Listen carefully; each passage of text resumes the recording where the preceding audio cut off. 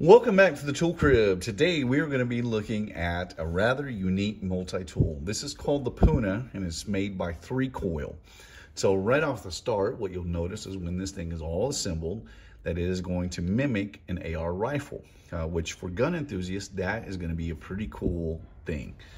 So it comes with a number of different functions. So a couple of things that come with it first. The magazine for this rifle platform, if you will, it's going to include 2 different screwdrivers. You have a 1.2 millimeter flat driver and you have a number 1 Phillips that come with it as well.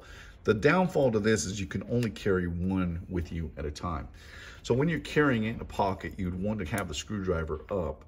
Now, if you want to use it, you want to have a T-handle to it, you can flip it around and now that gives you a pretty nice handle. Though it doesn't set particularly straight with it, it does give you that extra leverage.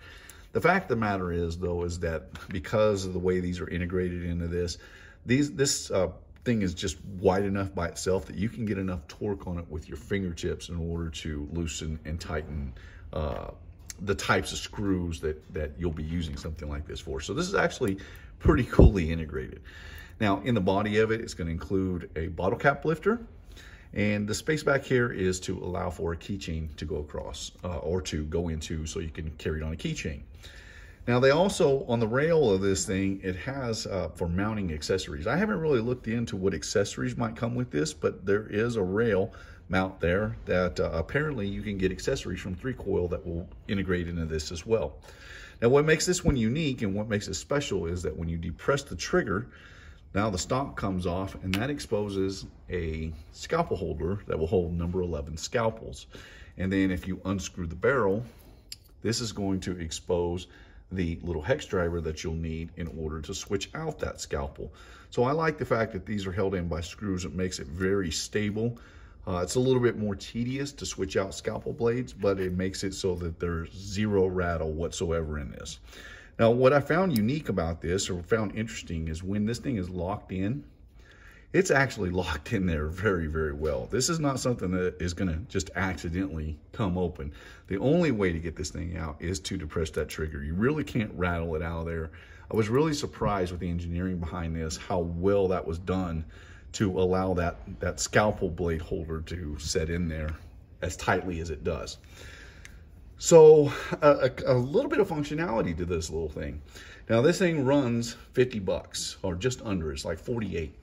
So this is, while most people are going to consider this more of a novelty item, it does have some pretty useful stuff on it, but it's not going to come with a novelty price at $50. It's actually pretty expensive. It's more for the cool factor than anything else.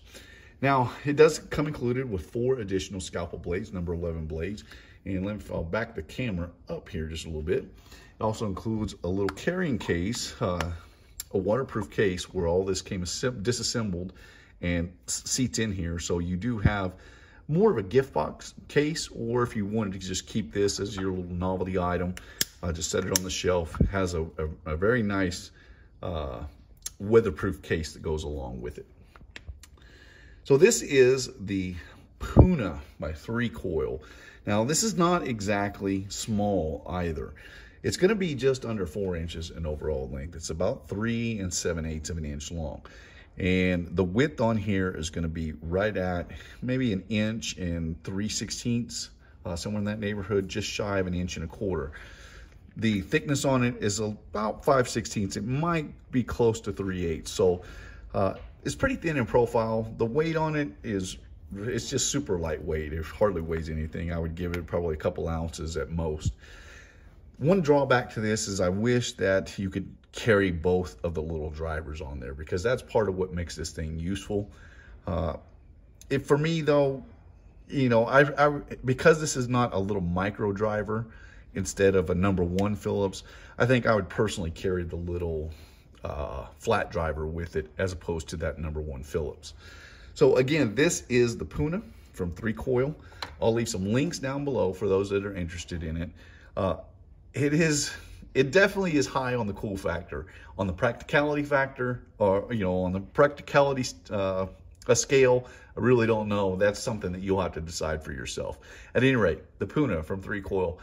You've been watching the Texas Tool Crib, and I appreciate your views, and I will see you in the next one.